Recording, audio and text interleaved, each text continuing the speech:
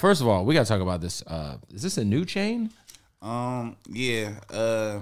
This piece, I ain't gonna lie. When I left Atlantic, a lot of people, like my peers and co-producers, like it was a bunch of like people and close friends talking down, like, man, you know, he's going to Empire, like it might not work out for him, you know. Really? What I'm saying? Atlantic was really the fuel behind the fire that was keeping him going, and I put so much work in that I just said it last year, like around this time, beginning of summer last year, I'm like, yo, for every Friday for the rest of the summer, it's finna be a new release and it's finna rain hits on niggas.